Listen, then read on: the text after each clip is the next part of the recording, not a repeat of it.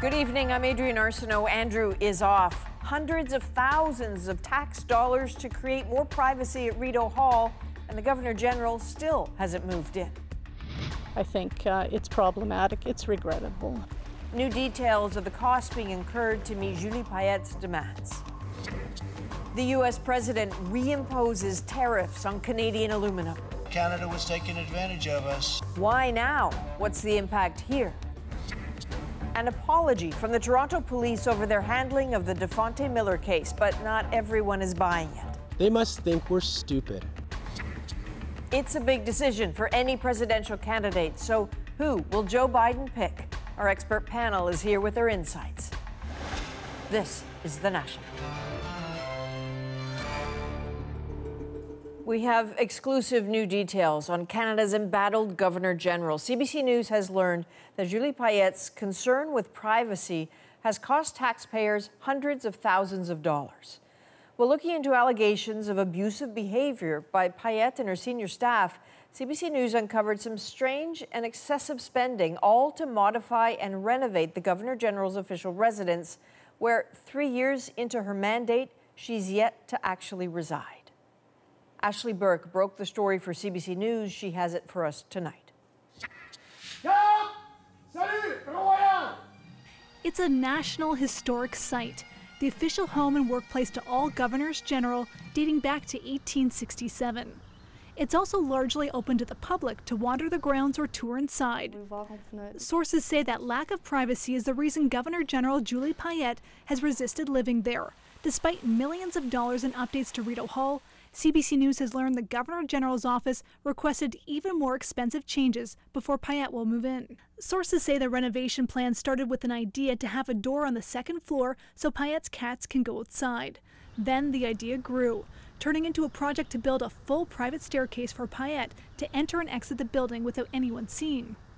Almost $140,000 was already spent on design plans and studies before Rideau Hall eventually scrapped the project. Another $117,000 spent installing new access gates around Payette's office. Sources say the RCMP didn't require them for security. Rather, Payette doesn't like to see maintenance workers or other staff in her line of sight. It's a great deal of money to make a permanent change. This expert on Canadian governors general criticizes the spending. The idea of this sort of spending for the comfort of one incumbent is problematic in that sense, and I think regrettable. Others say taking the role as the Queen's representative involves losing some personal privacy.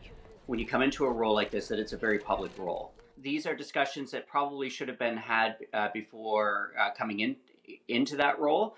Despite all the costs, 3 years into her 5-year mandate, Payette is still living in a guest house nearby, normally used by foreign dignitaries.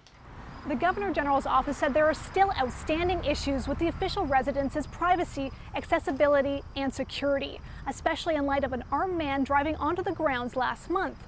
So, unlike past Governors General, Payette is living elsewhere for the foreseeable future. Ashley Burke, CBC News, Ottawa.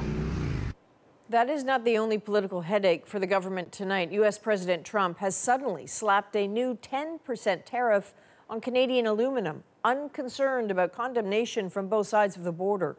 Peter Armstrong looks at what Canada is in for this time. It hasn't exactly been a great summer for any industry. Now this. Earlier today, I signed a proclamation that defends American industry by reimposing aluminum tariffs on Canada. Just weeks after the new NAFTA deal came into effect, U.S. President Donald Trump is throwing a stick in the spokes of Canada-U.S. trade. Canada was taking advantage of us. A tariff, though, is just a fancy word for a tax on Americans buying products made with Canadian aluminum. It doesn't mean we're not going to shut down smelters because of this. We're not going to lay people off or anything. So the real hit won't be on Canadians at all. He's making everything from F-150s to fighter jets to a can of beer more expensive.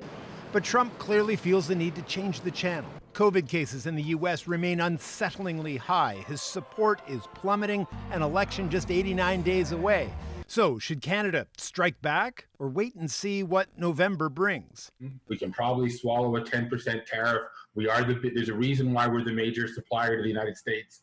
They need that product. And so ultimately, it's just American consumers that will pay. That's the kind of smart response. So the question is less what this may mean for the Canadian industry and more how will a Liberal minority in Ottawa respond to this latest provocation. Peter Armstrong, CBC News, Toronto. Now, Peter touched on something there. This does feel political as much as it does economic. So let's bring in Rob Russo, Parliamentary Bureau Chief for CBC News. Rob, it does feel significant that Trump made this announcement in the Rust Belt. So why Ohio? Why now? Well, who would have thought that the road to the presidency might rumble through places like Kitimat and Jonquière, Quebec, where the aluminum smelters are? But that's true. Ohio is a swing state, and it is the most important swing state. No Republican president has won the presidency without winning in Ohio. And right now, a couple of numbers. Trump is behind in the polls there by a point or two, and there are 89 days to go until that election in the United States. All right, so that might work for the president, but what options does the Canadian government have in response to this, and really should it be using those options? Deputy Prime Minister Chrystia Freeland said tonight that they're going to match these tariffs dollar for dollar, but they can't be as strategic as they were in trade wars past, where they went after swing states, Kentucky, for instance, with bourbon, Florida with oranges, because they're limited to sectoral response, in other words, aluminum tariffs. So they might just be forced to wait until the Trump tornado blows through if he's defeated by Joe Biden in November. All right, Rob Russo, Parliamentary Bureau Chief. Thanks, Rob. My pleasure, Adrian. Chrystia Freeland is expected to speak more about this at a news conference tomorrow morning. Justin Trudeau, meanwhile, echoed his deputy's tough talk in a tweet late tonight, mentioning that dollar-for-dollar retaliation, then saying, "We will always stand up for our aluminum workers. We did so in 2018. We will stand up for them again now." Allegations in a new lawsuit read like the plot of a spy novel. A former top Saudi intelligence officer now living in Canada is accusing Prince Mohammed bin Salman of putting a hit out on him. Evan Dyer lays it all out. The events alleged in today's lawsuit came at a time when Canada's relationship with Saudi Arabia was worse than it had ever been. A tweet by Canada's foreign minister in support of a detained women's rights activist had enraged Saudi Crown Prince Mohammed bin Salman, who retaliated by ordering Saudi students to leave Canada, stopping flights and purchases of Canadian grain. In October 2018, a hit squad sent from Saudi Arabia lured Washington-based dissident Jamal Khashoggi to the Saudi consulate in Istanbul, where they murdered him and dismembered his body with a saw.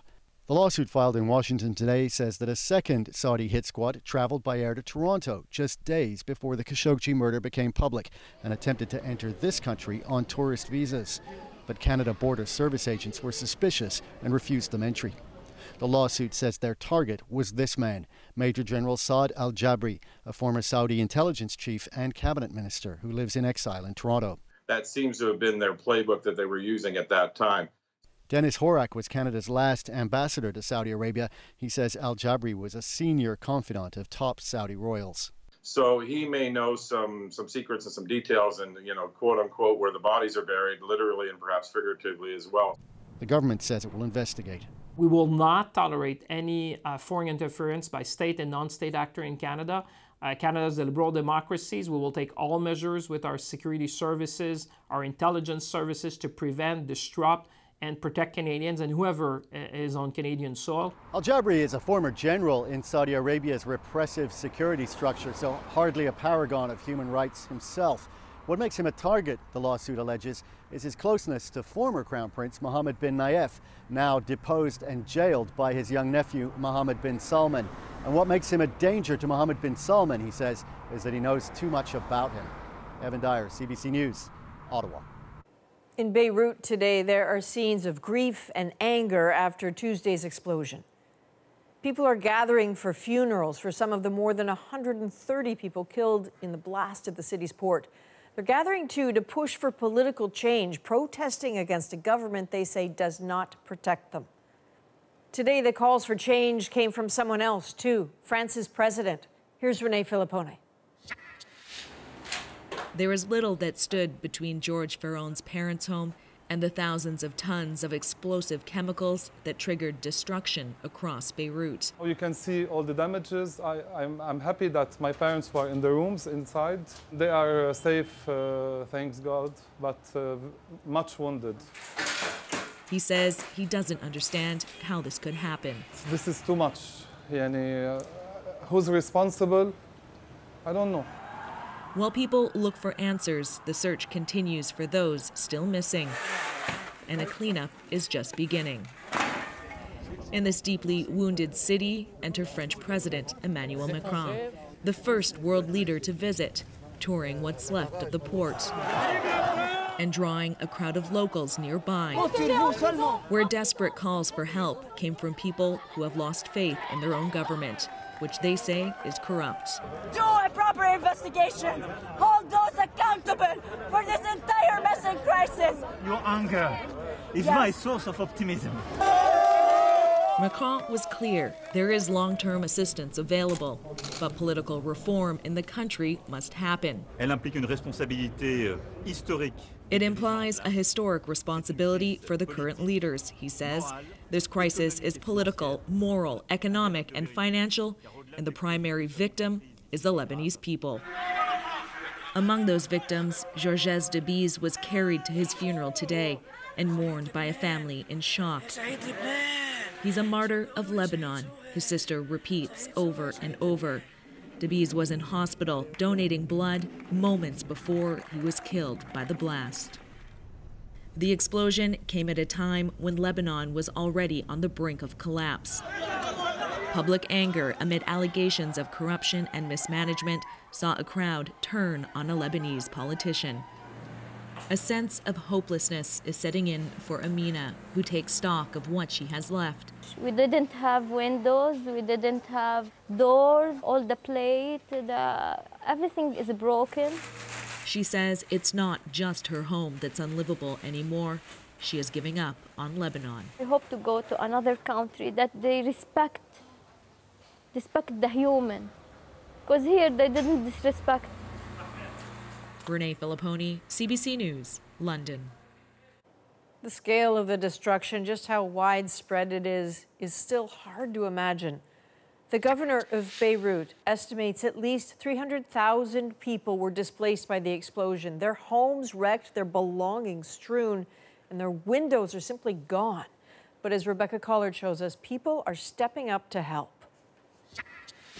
There's thousands of volunteers from across the country that have descended on the central Beirut. In this neighborhood of Mar Mikhail, there's people everywhere trying to just help sweep up, clean up debris, and assist the people in this neighborhood that were so badly affected. Actually, the whole group here, we're not from Beirut exactly. We are like from different parts of Lebanon. From what I've seen today and yesterday too, the strength and the unity of the Lebanese people will actually get us through this. So this woman lives in this neighborhood, and she's just taking us up these 3 flights of stairs to the apartment she's lived in for 30 years that essentially has been completely destroyed. Do you have the food and the supplies that you need? I don't have anything here. Show me what you have. Come in, please. Where we want to put the food? We don't have generator, we don't have electricity. Nobody can help us. Remove all the glass. The volunteers helped you? Yeah. That's very kind. Yeah, very human, not only kind, human. My luggage is almost ready. So I'm actually inside the home of a Lebanese Canadian. She was actually planning to return to Canada just a week from now, and she'd been getting her coronavirus test, hoping that she would be able to go back. So this is the inside of one resident's home in this neighborhood, but there are hundreds of homes in this neighborhood that have been affected by this explosion, and the volunteers here are doing the best they can to help people clean up, but there is just so much work to be done. Rebecca Collard, CBC News, Beirut. And we have one more story out of Beirut to tell you tonight, and it belongs to this little guy. This is George, the incredible story of his entry into this world a little later. And there's big political news out of Nova Scotia today. Premier Stephen McNeil is stepping down after 17 years in politics. I'm very proud of my record. I'm proud of the things that we were able to do as a team. But now it's time for someone else to lead the province. McNeil says he's been thinking about this for a long time, but delayed the decision when the pandemic hit. He will stay on until the province's Liberal Party chooses a new leader. And late tonight, President Donald Trump signed an executive order prohibiting U.S. residents from doing business with the video sharing app TikTok and its parent company. TikTok has been accused of sharing data with the Chinese government. TikTok denies that. The order takes effect in 45 days. Microsoft is reportedly in talks to buy the app. The Toronto Police Service has apologized for a vicious attack committed by one of its own off-duty officers. The assault left a young black man blind in one eye, but it wasn't initially reported to Ontario's police watchdog, the SIU. Katie Nicholson has been following the story and brings us up to speed tonight. Dafonte Miller's swollen and disfigured face told the story of a brutal beating at the hands of an off-duty Toronto police officer and his brother. The then 19-year-old even lost an eye. For the last 3.5 years, questions have lingered. Why wasn't the off-duty officer, Michael Theriault, immediately reported to Ontario's Special Investigations Unit, the body which reviews police conduct? We made the wrong decision that night. Today, an admission from the interim Toronto police chief. It decided not to report the officer because he was off-duty at the time. As a result of that decision, trust has been broken between the police, Dafonte Miller, and the broader community. For that, on behalf of the Toronto Police Service, I want to apologize. Today's apology prompted by a confidential report from another provincial body that investigates police complaints. We understand clearly now the legislation does not distinguish between on-duty and off-duty conduct, and neither will we. So just saying, oh, we were wrong about that years later is not accountability.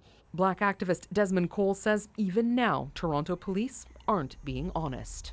It's asking us to believe that only now do the police realize that when one of their officers beats someone and causes a lifelong injury, that maybe they should call the SIU, that they didn't know that 3.5 years ago, that they didn't know that any time between then and now, but today they have realized that.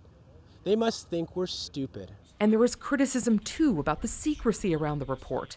Only police and the victim have copies. This was a report written by a public institution about another public institution on a matter of public interest. And from my perspective, that report itself should be made public. That may happen as soon as tomorrow, when Dafonte Miller and his lawyer are expected to speak. Katie Nicholson, CBC News, Toronto.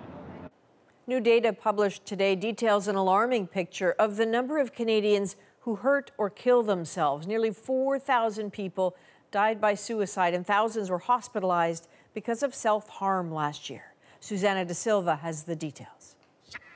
Ready to do this? I've been waiting. It was a journey they began together, but she is finishing apart. Being a widow of someone who took their own life is not something I wish on anyone. Raising a son by myself who doesn't have a father, I want people to take their mental health seriously. Mayor McHale's husband Jeremy struggled with depression and anxiety before taking his own life. They were able to seek help from a counselor, but getting expert help isn't the case for everybody. If you don't have a doctor and you don't have access to therapy, unfortunately, that first line of defense is the emergency room. And new statistics show that is where thousands of Canadians end up looking for help. According to the Canadian Institute for Health Information, 21,000 Canadians were admitted to hospital for self-harm between April of 2018 and March of 2019.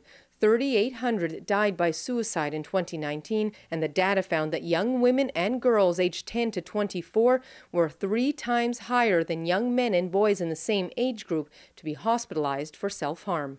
It's graduating school, going into careers, figuring out your life. It's definitely a really vulnerable age range. Sadia Faziliar reached out for help after facing her own struggles with mental health and now helps students at Ryerson University. She says getting help, especially for marginalized groups, can be challenging, and that was before the pandemic. The Canadian Mental Health Association found more Canadians are having suicidal thoughts since COVID began. I think all of the warning signs are there that there are fairly dire outcomes, and we are actually living dire outcomes right now. It's still incredibly difficult and lonely and isolating. McHale says it is worrying to see the increase in people messaging her for help, but that it also means people are more willing to talk about it and look for new resources online. Susanna De Silva, CBC News, Vancouver. So if you or someone you know needs support, you can call or text Crisis Services Canada and Kids Help Phone at that number on your screen, or visit them online. People are available around the clock. Across the country, parents and teachers are telling us they're worried about back to school. This reopening plan is like a child who left his term paper to the last minute and is surprised they get an F. Up next, they say governments will have to shell out for safety. I haven't had a generator yet, and I'm thinking that's on the shopping list. Preparing for a record hurricane season during a pandemic. And in labor during the explosion. I thought we were gonna die. The story of baby George, born in Beirut as the city exploded. We're back in 2.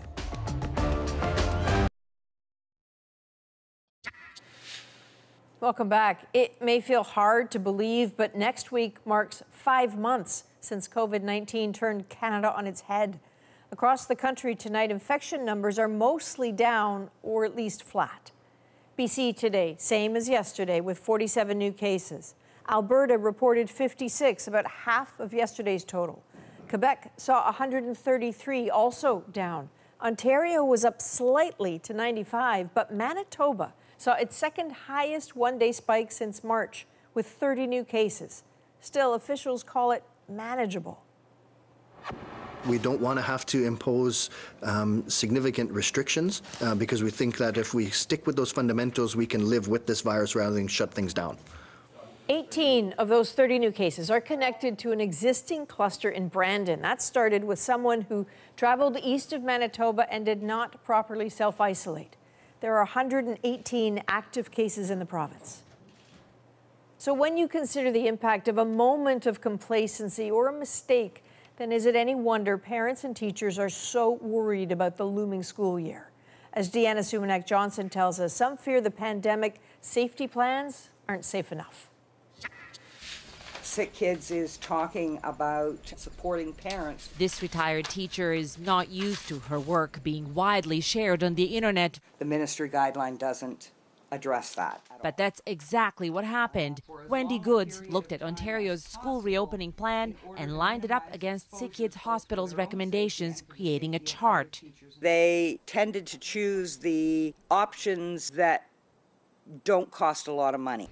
The more expensive recommendations, she says, were ignored, like good ventilation. Many classrooms have no windows that open. Some classrooms have no windows at all. A petition in Ontario signed by more than 150,000 parents calls for a reduction in class sizes, something Ontario's government has planned for high schools but not elementary schools. I want to get as small classrooms as possible. Within certain parameters. Let's make no mistake about this. We have the best plan, bar none, over any province. One thing is for sure, other provincial plans are also getting criticized by parents. This reopening plan is like a child who left his term paper to the last minute and is surprised they get an F. David Gray has concerns even after the addition of a new measure just 2 days ago, requiring students grade 4 and up to wear masks. At the end of the day, we need to figure out a way so that we can cut the number of kids in a school at any one time by about half. In British Columbia, which will have mandatory in-class instruction but not mandatory masks, parents and teachers have been pushing to delay the reopening of schools. And if it takes a few more days, so be it. But today, we're focused on starting the school year as we had planned. Wendy Goods and David Gray say they're confident their activism will be heard too by governments that really can't afford to get this wrong. Deanna Sumanak-Johnson, CBC News, Toronto. Next on The National, awaiting Joe Biden's vice presidential pick. Why his choice could change the game. Our U.S. political panel is next. Plus, getting ready for a monster hurricane season. Why this year especially it pays to be prepared. But first, he was born for the stage. Brilliant, versatile, and quintessentially Canadian. Actor Brent Carver has died at the age of 68. Carver played theaters across the country and abroad, but he had a special bond with the Stratford Festival, shining in everything from Hamlet to Jesus Christ Superstar. Today, Stratford's artistic director said Carver had, quote, infinite variety. He was fire and air.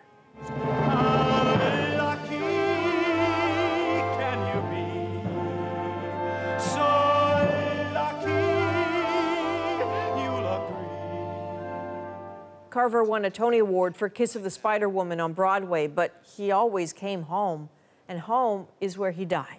Cranbrook, BC, his favorite place on earth, according to his family. They did not give a cause of death.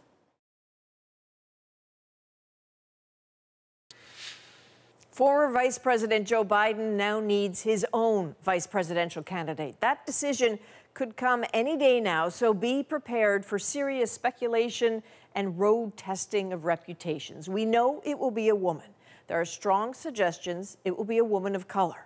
Biden is clear. He wants someone focused on the job, not an eventual presidential run. But if he's elected president at 78 years old, choosing someone capable of stepping up is just practical. So, who's on the short list? The last week has seen a lot of attention on Karen Bass, a congresswoman from California. I do believe that President Biden will be a healer in chief, and we certainly need that now. With experience as a community organizer and a physician's assistant, she has quiet, progressive credentials and connections. She does not have the profile of a contender like Kamala Harris. I introduce the next president of the United States, Joe Biden. The senator has known Biden for a long time, but went hard at him during the presidential debates. Do you agree today that you were wrong to oppose busing in America then? No. Do you agree? I did not oppose busing in America. That moment resulted in lobbying by some in Democratic quarters to avoid Harris as VP choice. If she gets passed over, that moment may explain it. Advice. And then there's Susan Rice. Are we going to see your name on a ticket? No, I can't imagine that. But yes. Also not a no. Obama's former national security advisor clearly had her political future on her mind when we spoke last year. She had an office in the White House close to Biden's, was U.S. ambassador to the UN, was a Rhodes Scholar. She has the experience and familiarity he'd want, but political observers suggest she might be a magnet for controversy that Republicans would seize on the attacks at the embassy in Benghazi, Libya, and the way she handled the aftermath. Benghazi baggage, as it were, may be too heavy to carry. I will not be lectured about what our military needs by a 5 deferment draft dodger. Keep your eyes on Senator Tammy Duckworth. She's an Iraq War veteran, Purple Heart recipient, and is a formidable politician who's earned respect from both sides of the aisle. There might be two concerns. She was born in Bangkok, which could rule her out for an eventual presidential run. And she comes from a solidly Democratic state. Biden may want someone who can help him in places where he needs it most, places like Florida. Sometimes the situation chooses you. And so take note of Congresswoman Val Demings. She caught national attention as a Democratic impeachment manager. She was also Orlando's first female police chief who spent 30 years on the force. She has pushed hard on bridging the racial divide in policing. Many argue she didn't push hard enough. Her record could help or hurt. Fundamentally, though, Biden wants a running mate who can energize voters and bring them together. Now, no matter which woman he chooses, it could very well be someone not on that list. The sleeves are being rolled up in preparation for some vicious attacks, something every candidate on that list has certainly seen before. With me tonight to talk about that VP choice and this election and what it means for our neighbors and this country is Aaron Haynes, editor-at-large of The 19th, a news organization focusing on politics, policy, and gender, and David Frum, senior editor at The Atlantic. Thank you both for joining us. So much to talk about here. So, Aaron, we have to start with you. You know, what do you make of Joe Biden announcing really early on that he was going to pick a woman as his vice president? What went through you when you heard that? Well, you know, I think it was a nod to the acknowledgement of a couple of things. Joe Biden was the, front runner for much of the 2020 Democratic primary. And so that, in most voters' minds, already set the stage for a contest between two white men in their 70s in a country where the majority of the electorate is women. And so him signaling that he was going to have a woman running mate on the ticket was really a sign not only of who the majority of the electorate in this country is, but really what he sees as the future of the Democratic Party. Okay, so David, you know, we know presidents aren't usually chosen on the basis of their VP choice, but clearly, you know, the stakes are very different this time. The stakes are very different from a point of view of governing. I think it probably is more true than ever that the vice president will add little or nothing to the ticket. This is a referendum on mismanagement of epidemic, mismanagement of the economy. This is an election that is all about Donald Trump. He will either survive or more probably lose. With Joe Biden, if he were taking advice from me, and why would he? But my advice to him would be, remember, you're not going to live forever. This is not just about 2024. You have to consider he's the oldest person ever to become president, and there is a pandemic. So the top consideration, there are really two considerations. The top one is to pick someone who could, on day one, if need be, handle a national or international crisis. And the second consideration is somebody who's played politics at the highest level before, because this is a really hard game. This is no place to start your political career. Okay, it sounds like you have a hunch who he might pick. I have no idea who he'll pick, but I would say it should be somebody of the people you've mentioned. That Kamala Harris and Susan Rice are in a different league from the people who've served in the House, because Susan Rice has been a crisis manager. Kamala Harris has been a U.S. senator. She's run in a statewide race, so they bring supreme qualifications to be ready to play an extremely difficult game. I don't think there's anything that can get you ready for how hard it is if you haven't done it before. Aaron, do you have an instinct on either who he should or who you'd like to see him pick? Oh, no, I'm absolutely out of the prediction business in American politics for sure. But, you know, what I say is, you know, obviously Joe Biden's going to pick the woman, which, you know, for the third time in our history is happening. And so it really is a question of whether the third time is going to be a charm or whether it's 3 strikes and out for both Joe Biden and the woman who he will be naming as his running mate, possibly as soon as next week. So after he announces, Aaron, how many seconds do you give it before the misogynistic attacks begin? Oh, I'm sorry. The misogynistic attacks have already begun. I mean, we've seen them. We saw them in the 2020 primary when a historic 6 women stood for president, that there were questions around electability, likability. And even though the voters don't get to choose who the vice president, presidential running mate is, ultimately that choice is up to Joe Biden. We're already seeing some of those same tropes being thrown around as Joe Biden gets closer to making that decision. Questions about ambition, as if that is not what politics is all about, right? Questions of likability. Does, you know, Kamala Harris rub people the wrong way, as the question was raised, or even, you know, questions about questions that really focus more on personality traits than the qualifications of these talented and capable and qualified women. Okay, so because of this pandemic, I mean, clearly we're not going to get the kickstart of the traditional big splashy conventions and the balloons falling from the sky, any of that momentum. What do Americans, we'll start with you, David, what do Americans lose without a convention, but also what is gained? Look, the real value of a convention is first, it showcases a candidate in an environment under the candidate's control. It allows the candidate to make a more formal self-introduction to the American people. And second, it does a lot of party business. It's a way for a political party to think, who are we? And to reconnect personally. People sit down, they have dinner, they meet, they talk. And then the party has sort of informal discussions about the direction in which it's going to go. So that discussion and that showcasing can't happen. But I think Biden is better off because of it, because the absence of the convention makes this election even more than a usual election, a referendum on the incumbent. This election is all about how do you feel about the condition of the country? And the more Biden can keep it focused on that question, Donald Trump will insist on keeping it focused on that question, the worse for Donald Trump, because the condition of the country is so very, very bad. Aaron, do you have an instinct about the impact of not having these conventions? Well, I mean, the convention is usually an opportunity to have the candidates on a big stage. It is basically the starting gun, you know, for the home stretch into the general election, and really a chance for the parties really to kind of unite around that ticket and begin to get excited because it's starting to feel more real. But the fact that these conventions aren't happening is yet another reminder of the situation that we are in. These conventions are another, they're a campaign casualty of the pandemic, and it will be a reminder for folks that this is already the most extraordinary election year that we've ever been in. Last question to you, David. You're in Canada right now. What do you think a Joe Biden presidency might mean for this country? Well, I think many Canadians will breathe a sigh of relief that it means something more like normal. But a thing to worry about is that Biden really has embraced parts of the Trump trade agenda, that he's talked about raising national borders against medical trade.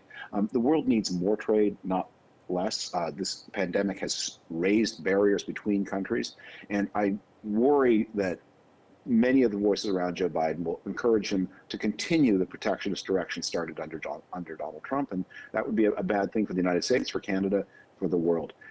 On the other hand, there are going to be, from a Canadian point of view, a lot of familiar faces around Biden, and the language will be similar. And I think the whole world is going to give this administration, if it happens, a kind of honeymoon, just to say, thank you, to have that all be over. And I think the next American president will say, we vow to the world, we as a nation will never, ever, ever mix tequila and Quaaludes ever again. All right, I have to end there. All right, David Frum, Aaron Haynes, thank you both very much. Thank you. Bye-bye. Still ahead on the National, he came into the world during the Beirut explosion. Baby George and his grateful dad in our moment.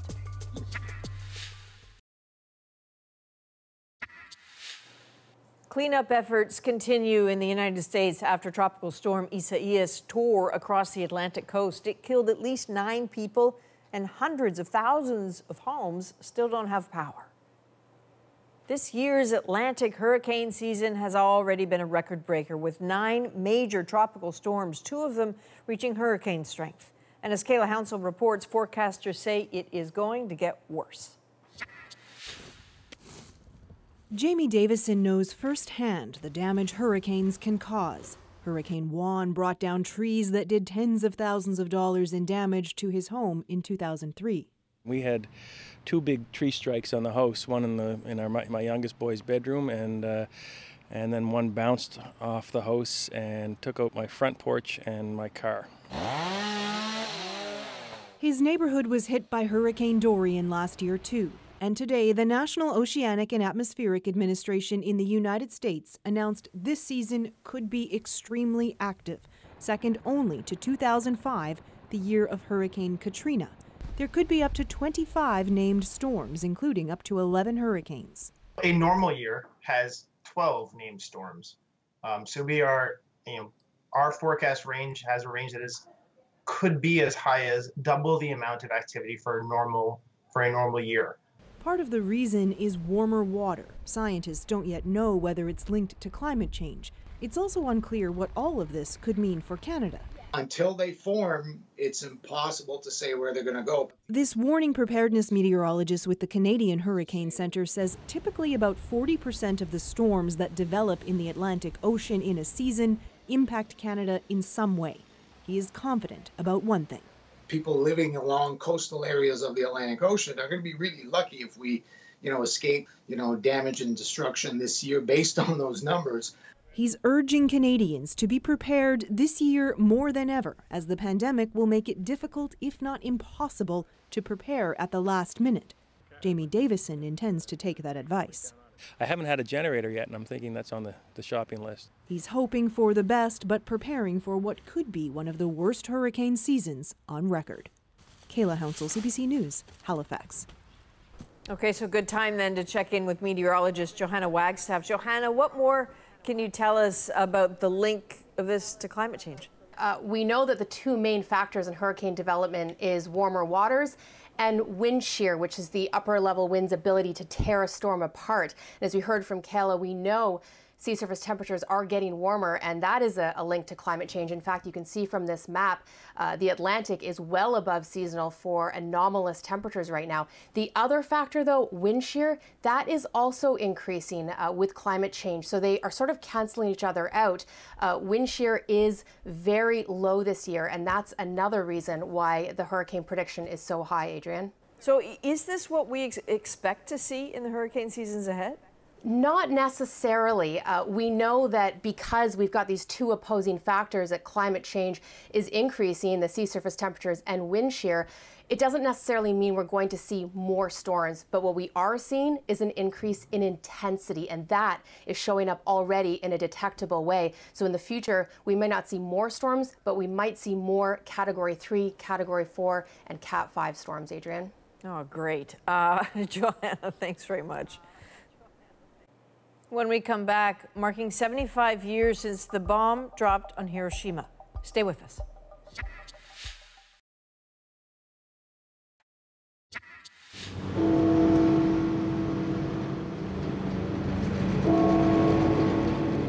Those are the bells on the Peace Tower in Ottawa, ringing out 75 times, marking 75 years since the United States dropped the first atomic bomb over Hiroshima, Japan.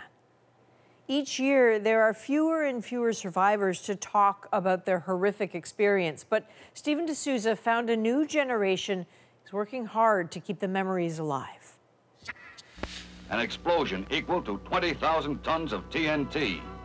Emiko Okada was just 8 years old when the bomb hit. She was having breakfast with her family less than 3 kilometers away. Her sister, seen on the right, had just left. She would never return. There was a young girl who grabbed my pant leg and said, "Please help me."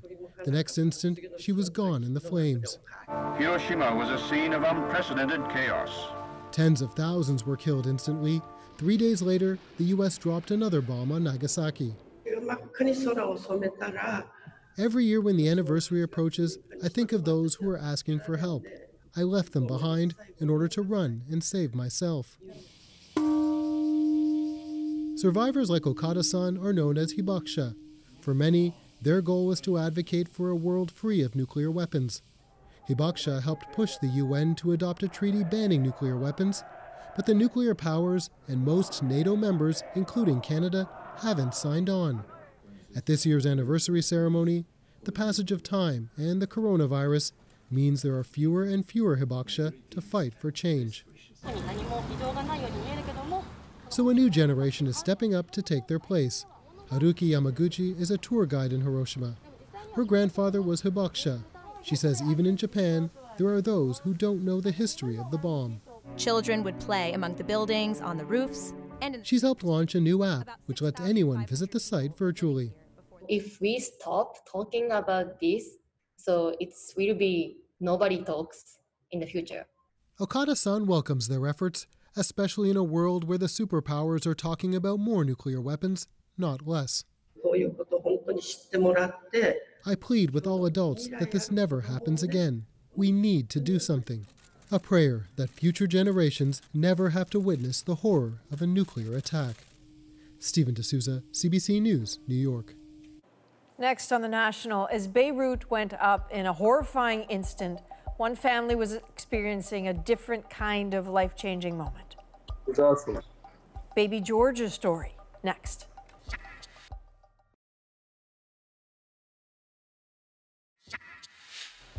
There are so many pictures right now that tell the story of Beirut. They show destruction, both vast and personal. It's heart-wrenching grief and the kind of resilience you have to dig down deep to find. And then there's this picture of a newborn named George. This one tells a story all its own. The explosion happened just as George's mother was surrounded by nurses preparing to give birth. The chaos that followed and the joy that came out of it is our moment tonight. This was always going to be a life-changing moment. Last-minute preps to bring a baby into the world. Dad behind the camera, capturing it all. And then the blast happened.